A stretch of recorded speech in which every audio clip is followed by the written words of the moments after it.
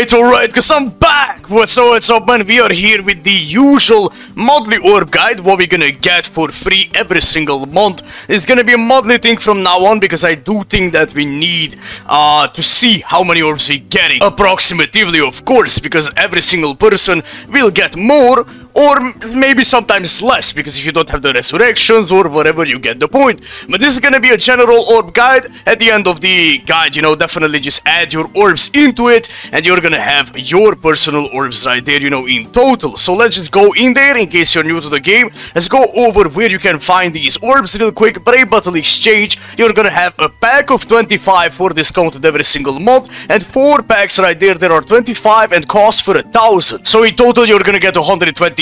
Chronicle Quest Shop Part 1 will get you 50 orbs, Epic Raid Shop will get you 200, Arena Exchange I only included 25 here because no one plays Arena, and that one is super easy to get. Even if you play one match throughout the season, you can buy the 25. Other than that, of course, you can get more from Arena, but no one plays it, you know?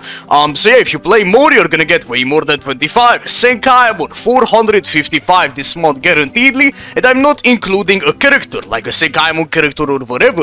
Originally, you're getting 430 from normal and the extreme tower, but right now in Gates of Oblivion we have gotten 25 as well, so it will include 455. We're gonna get 2 point events this month, one for the mid-month and one for the end of the month. That's gonna be 380 in total. It can be less or it can be more, depending on how many stages the next point events are gonna have, but usually it's around 370, 380, 390, so make sure to look out for that. Login bonuses, I did include the normal and the 75 million login bonuses here as well with the orbs, 135 in total, guys. Parasol resurrections, if you have Aizen, Halibel and Son, you're gonna receive 200. If you have none of them, it is what it is. That's an orb that you're missing. Or maybe you have one of them, or maybe you have 2 of them. It is what it is, guys. Sub-story, the Visors, 75 orbs only from the stages. That's guaranteed for every person. And if you're new to the game, the 4-star character that you're gonna receive the love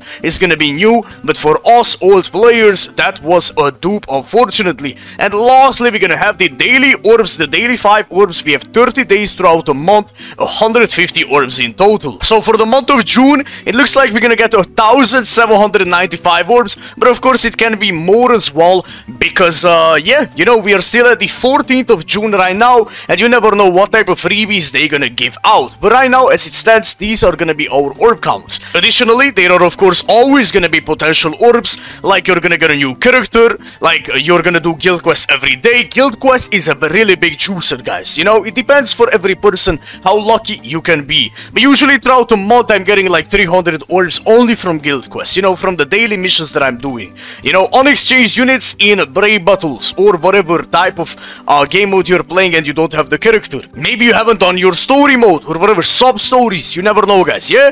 Have fun with it. These are gonna be our orbs for this month. Don't take this guide too seriously. It can be more or it can be less depending on the person, but approximately it's gonna be 1,800 orbs for every person here throughout this month, guys. Take care, have a beautiful day/night. Hopefully I was able to help. Bye bye.